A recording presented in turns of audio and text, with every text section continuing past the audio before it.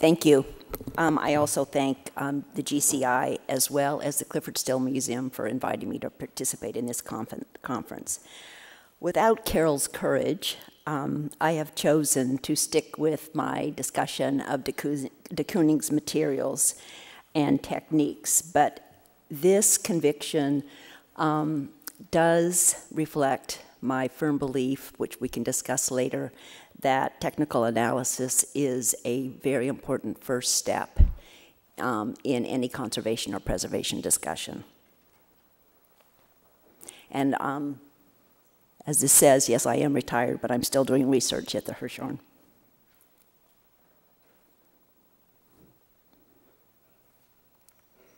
Tom? Oh, sorry. De Kooning's materials have long caused speculation, rumor, and even debate among both conservators as well as art historians, primarily on the basis of visual examination and anecdotes. Did he restrict himself largely to artist tube paints, as was reported at the time? Did he eventually, at times, have forays in using house paints? And if so, how extensively? There's a memo in the Metropolitan Museum curatorial files that says he talked with John Brealey about getting a good recipe for egg tempera. Did he at some point add egg to his paints? Or did he, as was once widely reported, include mayonnaise in his works of the 60s and 70s to get the frothy, smooth consistency to his paints? My research began with the attempt to answer some of these questions. And of course that resulted in, as Tim mentioned, the first volume of the Getty's GCI's Artist Materials series that was published along with others with the aim of making available in-depth studies of the materials and techniques adopted by modern artists and exploring the implication that these materials may have on the long-term care and preservation of the works created using them. So I wonder how many of the speakers are going to show this. Unlike many of the painters of the abstract expressionist movement, de Kooning developed several signature styles. No single image characterizes his career, as for example the board paintings of Pollock or the abstracted typographies of Clyfford Still. Throughout his career, de Kooning, in fact, moved back and forth between abstract and figurative modes, and with scholarship, both curatorial as well as conservation or conservation research, we're recognizing that these modes mingle and intermix more than previously thought. In a broader sense, my research on de Kooning attempted to determine the degree to which de Kooning's significant shifts in styles correspond to changes in technical procedures. When a painting from one period, such as the 1950 work that you see on the left, significantly differed from works from the 1960s and 70s, is this evidence that he varied his practice? Or is it, as Hess reported, that except with rare occasion, he restricted himself to artist tube paints, but just used them and applied them in different and unconventional ways? While studying de Kooning, it's important to keep in mind that he brought to his craft a rigorous training, a European training. He studied at the Rotterdam Academy of Art. After that, he apprenticed in Rotterdam at a commercial design and decorating firm. Once he emigrated to the United States, he not only worked as a fine art painter, but worked as a house painter, a sign painter, and did a variety of other commercial art jobs when times were lean. Both his training and his work experience gave him a profound respect for materials and skilled craftsmanship that was fundamental throughout his career. In the interest of time, I'm going to focus on just two paintings. One, the female figure, woman 1948, which he did relatively early in his career, and the second is Woman Sag Harbor from '64, which he executed shortly after he moved to Long Island. This is Woman 48 and Woman Sag Harbor.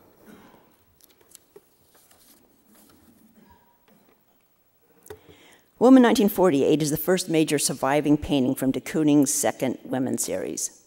Technical examination reveals that this work and contemporary abstractions of the period were selected from, he used a variety of traditional art supplies as well as non-art products which he deliberately enhanced and manipulated. At first glance, Woman seems to have been done in one sitting, with colors blended on the surface, and indeed what we see here was done at great speed. An X-ray of this painting, which unfortunately has not been yet digitized, but also a number of cross-sections, reveal that de Kooning was working in a well-established pattern of applying his paints, partially scraping them down, and then applying additional paints. But as a result, all the works of these periods that I've examined have significant builds-up of paint layers. In fact, Woman 48 was painted over an initial black and white abstraction. The figure's anatomical elements, her skirt, which you see in this cross-section, and the raised area of the star at the top right corner were added only in the final stages of the painting's composition.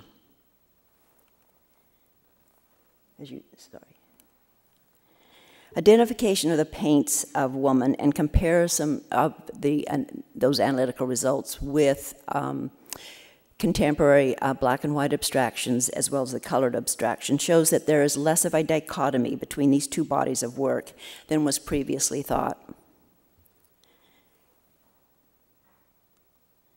The binding meaning of the yellow woman's hair is an artist 2 paint. The white and off-white, as well as the pink paints, the off-white and white and black paints of Zurich, as well as 2 other black and white compositions that I analyzed. The yellow and the whites of Special Delivery, and the black paints of Secretary were all identified as mixtures of drying oil and pine resin or colophony. Such a mixture, drying oil and pine resin from a conifer, is an oleoresinous paint sold by the retail trade paint industry as house paint or an inexpensive enamel, depending on the percentage of resin in that mixture. The black paint of Woman and the gray of Secretary are also retail trade paints, but in this case they're oil-modified alkyds, and this is the earliest example in de Kooning's work in which I identified alkyd paints. Identification of these paints contradicts reports of the time that de Kooning, before 1960, was, with few exceptions, using conventional artist paints. Rather, he was taking advantage of the expanding range of commercial paints available in the 1940s and the post-war years. But in de Kooning's case, it's important to remember that he restricted himself to what he was marketed as oil paint. He never used any of the acrylics. Of course, de Kooning was not alone among his colleagues, and we're already hearing, and you'll hear a lot more about this, in taking advantage of the new of retail trade paints on the market. To cite a few examples, composition with pouring 2. The lower layers are all artist 2 paints, but the upper drip layer is an oleoresinous. All the upper paint layers of Tiger, also by Pollock, are alkyds, with the exception of the high impastoed white, which you see here, which is an artist 2 paint. The black of Delaware Gap by Franz Klein was identified as an alkyd, as was the matte black on Hans Hofmann's To JFK. Back to de Kooning. A significant number of de Kooning's paintings from the 40s and well into the 1950s show unusual textural contrasts that Hess described as smoothly fluid in some places and scarred and clotted in others. Again, technical analysis reveals that this is not solely due to the paints that he chose, nor even to his techniques of applying them. Woman is painted on masonite, and in this case, he's chosen the rough side of the fiberboard panel and has not applied a ground layer to diminish the prominent screen texture. This is significant because in a lot of de Kooning's works of this period are executed on masonite, but in all previous works that I examined, he used the smooth side of masonite and applied a very smooth ground. As he had done in earlier works, de Kooning began to merge painting and drawing, but now takes it to a greater extreme. In Secretary, he bore down heavily on sharp sticks of charcoal, scoring the paint. In Special Delivery, he pulled brushes and probably scrapers through the paint when it was still soft, and the solvents in that paint and the mechanical action of the tools made the charcoal in different colors bleed one into the other. In Woman, he smeared charcoal into the surfaces of the still soft paints, smudging the brighter colors. I just show you a detail of the yellow, but that's true of the whites as well as the pinks, and you can see the charcoal in these two different magnified views. Oops. He diluted the black alkyd to the consistency of a watercolor, and as it ran down the picture surface in runnels, it soaked into the lower paints, staining them a grimy black. Paint cross-sections, dispersed samples, and microscopic examination of the surfaces of Woman, and additional works of from the both 1940s and 50s, also show that at this point, de Kooning was beginning to doctor his paints by adding extraneous gritty materials to them. He blended quartz, probably sand or pebbles, into the gray paints of Woman. He also added shards of brown and clear glass to the white and pink paints around the seated figure. And he mixed significant amounts of plaster of Paris into the off-white paints to render the figure's torso and the perimeter of that star that I showed you earlier. And the addition of huge amounts of plaster of Paris into these paints gives this work its almost sculptural quality, which was discussed at the time. The coarsely textured gray paint of Secretary is also the result of the addition of quartz, but also glass particles into the alkyd house paint. By contrast, the smooth, glossy yellow of Secretary is an artist tube paint to which de Kooning added significant amounts of wax. In Special Delivery, he mixed irregular pieces of quartz, but also clumps of plaster of Paris, making no effort to grind or blend the plaster into the paint. The white paint of Special Delivery is surely a paint that de Kooning made himself, as you can see in this detail in photomicrograph.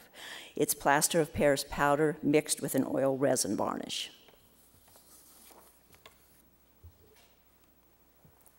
Analytical evidence that de Kooning mixed extraneous materials into his paints and that he did in fact use retail trade paints is supported by archival and testimonial evidence. This 1950 photograph of de Kooning's studio shows a box of rainbow plaster of Paris on the windowsill, as well as tubes of artist paint and several cans with a Sapelin label on the work table. According to Patricia Pasloff, I'll go back to this, who studied with de Kooning for several years, beginning in 1948, the artist regularly mixed solid materials such as plaster of Paris into his paints to bulk them up and extend his medium. She also confirmed that he used quartz. Pasloff also said that de Kooning used retail trade paints, some of them oil-based enamels that he bought from a nearby store that sold sign painting supplies. He purchased house paints from a paint store that sold both Ripplin and Sapelin brands, though I've never found any images that show anything about this cans with a Sapelin label. She said he chose his paints because he was familiar with their properties from his days when he painted houses and worked as a sign painter. Not only were they less expensive than artist tube paint, but he reasoned that because they were designed for outdoor use, they should be very durable. So in sum, the paints of de Kooning's works of the 40s and 50s leave little doubt that he was creating these exaggerated textures deliberately. The novelty of these paintings lies not only in their imagery, but in their morphology.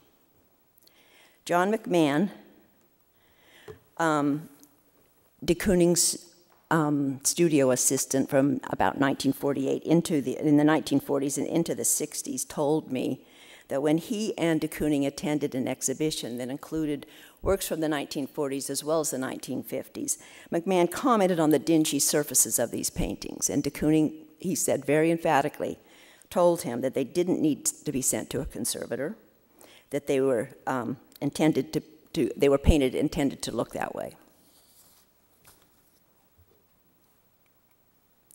The art that de Kooning produced after about 1960, when he was spending increasing amounts of time on Long Island, is sometimes discussed as a distinct and different body of work.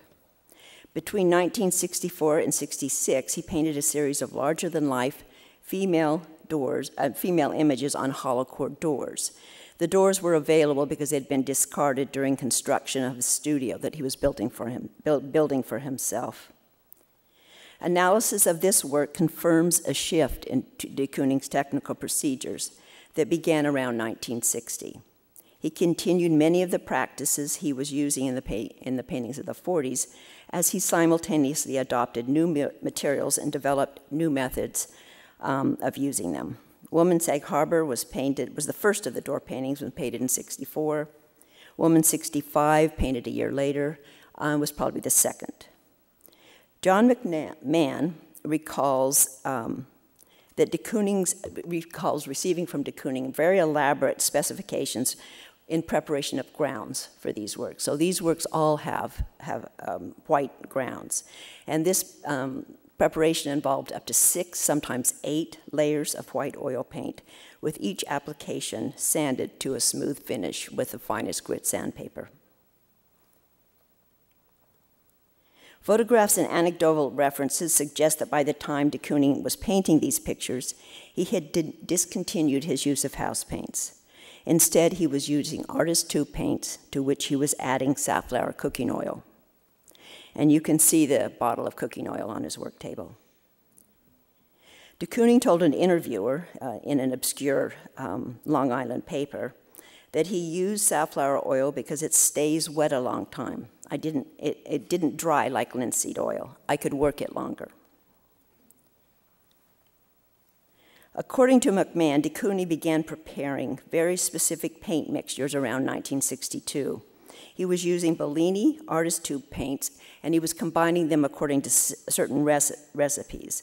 Once he had combined a certain set number of artist tubes to get the color he wanted, he would then scoop the mixture. He would mix it on a glass palette, but then he would scoop the mixture into a bowl and then added safflower oil, water, and kerosene or some other solvent, whipping the ingredients with a brush.